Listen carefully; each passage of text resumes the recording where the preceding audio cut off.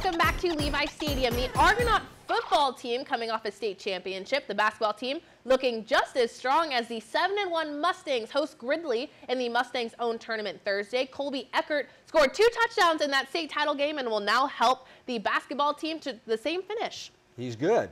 He's pretty good. Multi-talented. Gridley is led by sophomore Aaron Kular's 10 points a game. It's the Mustangs hosting the Bulldogs Friday night.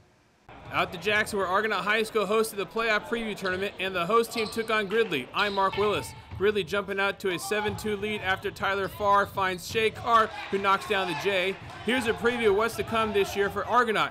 Threes. This team can shoot them. Lights out. Here's Luca Mullen in the corner. It's good. Mustangs up 1. Bulldogs answer right back. Carson Wallace gets it inside and scores off the glass.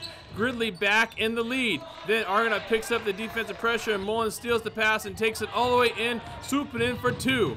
More Mustangs as Luca, running the show, dishes to John Savage, who lays it in. Argonaut goes up 8 in the second quarter. Here's another 3 by the Mustangs sharp shooting guard Mullen.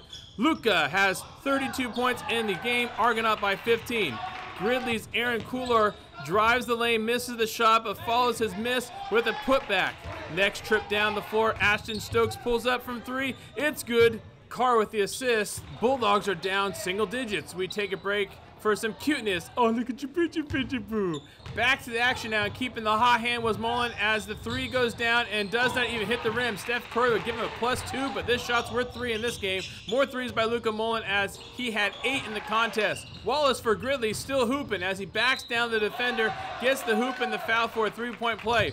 When you play against Argonaut, you need to be careful of the 3 ball. It was going down at a high rate on this one. Landon Bayette, splash. When Bayette finds Randy Fage, who's a state champion football, his 3 ball is good. 13 threes made by the Mustangs in this one. Let's finish off the night with a made shot by Colby Eckhart, who's also a state champion in football, and now joins the basketball team, who's off to a great start this season. Mustangs win big. We moved the ball around good. We had some good open shots, good looks. Our pin screens were good. Defense talking a lot. Backside help was there. Came out with the dub.